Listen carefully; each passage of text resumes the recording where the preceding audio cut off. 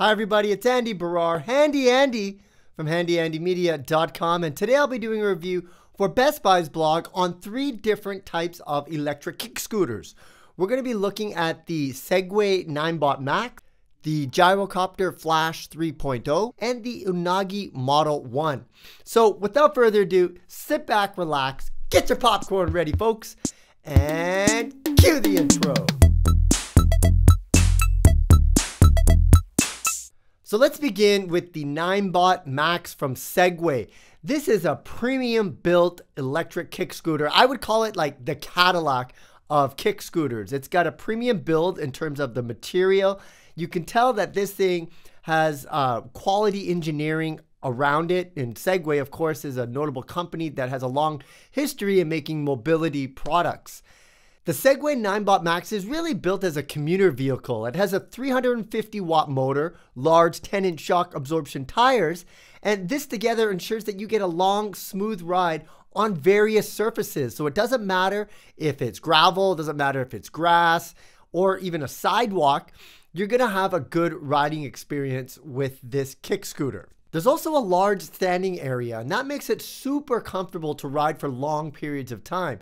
And trust me, when I say long periods of time, you could theoretically be on this scooter nonstop for about 2 hours straight. So you want to make sure that you have a nice area to rest your feet and also enough room to kind of adjust your feet as you're riding. The Gyrocopter Flash 3.0 is very similar in terms of its design to the Segway Ninebot Max, but it's more of a mid-range, so it doesn't have the same kind of quality materials and build and technology underneath it. However, it does have a large standing area, not as large as the Ninebot Max, but large enough for traveling long distances. It also has a 350-watt motor, just slightly smaller 8.5-inch rubber tires. Now, like the Ninebot Max, these are tubeless tires, which means they're burst proof.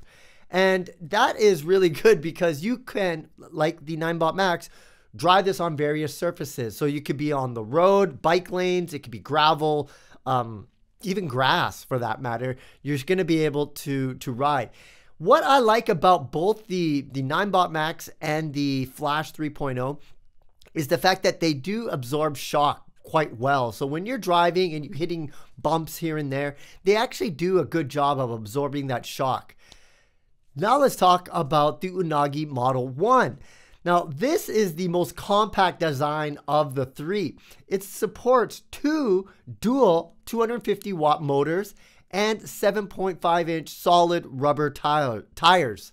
So the tires are a little bit smaller than the other 2, but man, does this have a nice compact form factor and design. However, that said, one thing about the scooter that I've known is that it doesn't really absorb shock. So if you are driving this on rough terrain, could be sidewalks with cracks in them, trust me, you're going to feel it. It's actually a little bit uncomfortable. So it's primarily based for nice roads, smooth roads, as opposed to ones that are really rocky. I wouldn't really want to drive this on gravel and any kind of rough terrain just because it's not going to be the smoothest riding experience. So which scooter should you get?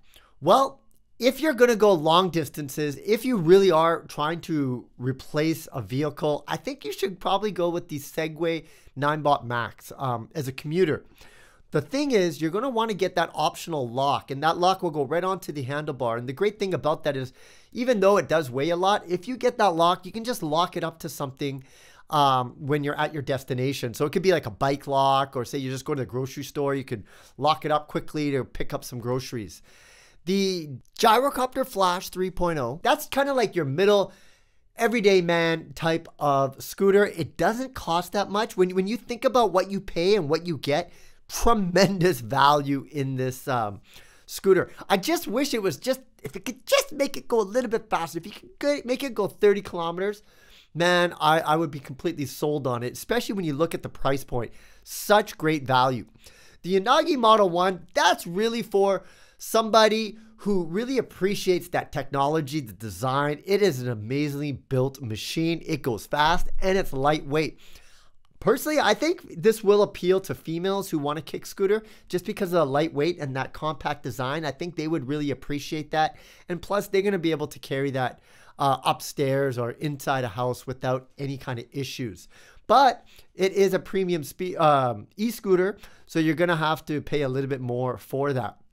Well, folks, I hope you enjoyed this comparison of these 3 kick e-scooters. If you like this review, please smash that like button.